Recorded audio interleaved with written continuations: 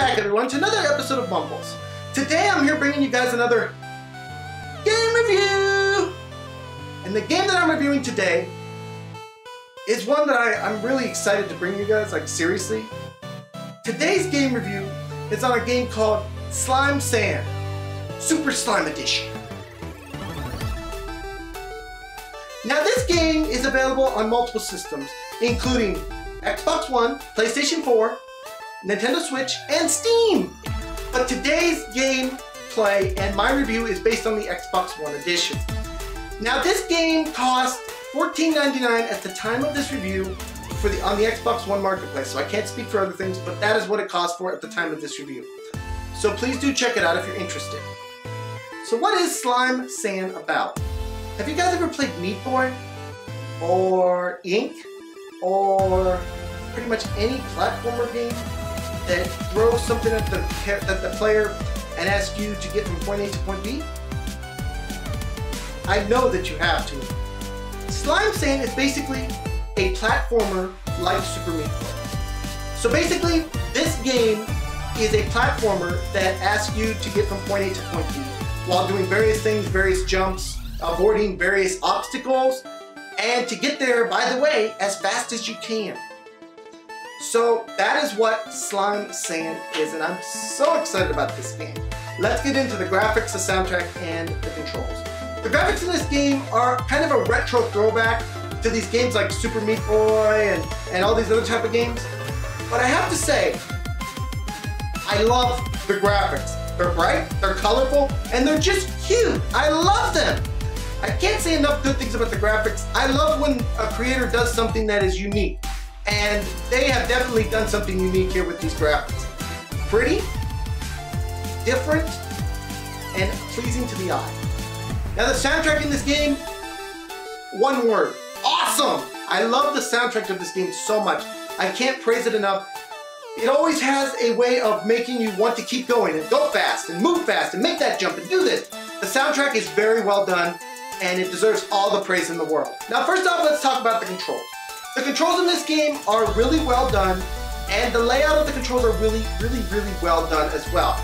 Basically, you have a jump, you have a morph slash slow down of time, so this allows you to move through different things.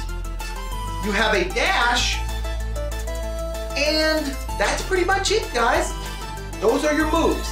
Dash, jump, and phase through things. Now they put all these together and make them work very well together.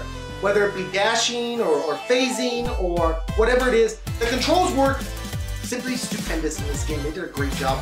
Slime Sand really is a callback to a game like Super Meat Boy, where you have to bounce from one wall to the other, or do some kind of crazy jump or avoid a chainsaw or whatever.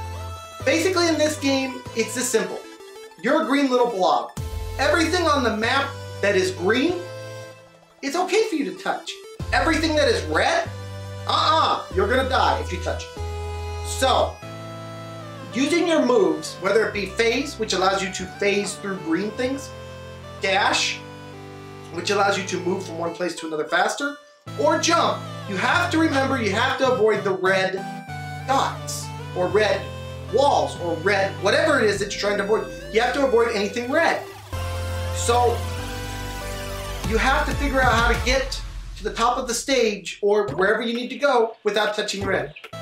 But to make that even harder, if you take too long on each level, the bottom or the top or the side will start to close in on you with a red wall. I'm going to call it a red wall of doom. And if it touches you, you die. That's simple, guys. That is what this gameplay is. It is a platformer that is all about getting from point A to point B as fast as you can, avoiding the obstacles, getting through the obstacles, and doing so in a fast manner. Very simple, simplistic idea for a game. One final thing I did want to talk about in the gameplay section is, as you go through this game, there are apples that you can collect, as well as various other special things you can collect. You can use these apples to basically purchase a different playstyle. So for example, as you go into they call it the slime store, you are presented with various different things that you can get. For example, maybe a different character who has a different move. Like, for example, maybe one character has a double jump, but maybe it takes away something else. Maybe another character has a double dash, but maybe you can't jump as high. So basically, in the store section of this game, you can change kind of your play style to better suit or make the game more difficult for you if you so choose. So that is basically the gameplay of this game. Let's talk about the cons. There's really not many, guys. My only con to this game really is that at times it's difficult. That's simple. My only real con for this game, well, I have two little cons for this game, very small. First off is it is rather repetitive and it's nothing new that we haven't seen before in a game. If you go and play Meat Boy and then play this one exactly afterwards, you're gonna say there's not a big difference here between these two games. And that is very true. So that is my first con. Now my second con is simply this, replayability. Yes, there are achievements and things that you can get by going back through this, so that does increase its replay value a little bit. But kind of for me in a game like this, really the ultimate goal is finding out how to complete each level and getting through it. So replay value for me isn't as high as maybe some people would put it. So that's my second con, really. My third and final con for this game is the story. I do wish it had just a little bit more of a story to it. You know, kind of like how Meat Boy, you're supposed to save the meat princess. This game could have done with a little bit more of a story, but overall, I'm not gonna hate on it because it doesn't have a story. So really all that's left to ask is, what is this game gonna get on a Mumbles review? This game is charming as heck to me. I can't stress that enough, guys.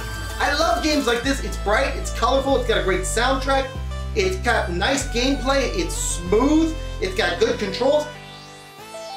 I was like blown away by this game because I wasn't expecting much. And with that in mind, I got it rewarded on its score. Now I went back and forth between a 7 and an 8, but today I'm gonna give this game an 8. And I'll tell you why.